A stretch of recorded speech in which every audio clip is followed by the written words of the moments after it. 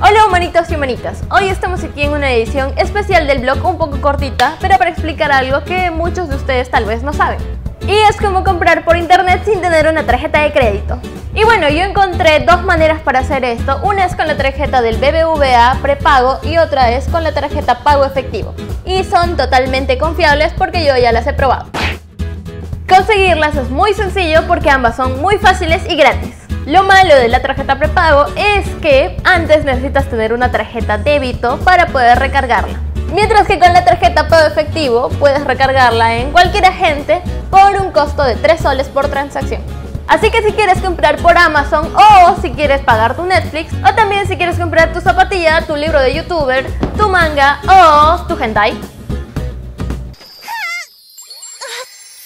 aquí abajo te estoy dejando el link para que puedas obtener tu tarjeta pago efectivo. Obviamente pago efectivo no me está pagando por hacer este video, ya quisiera, pero no me está pagando.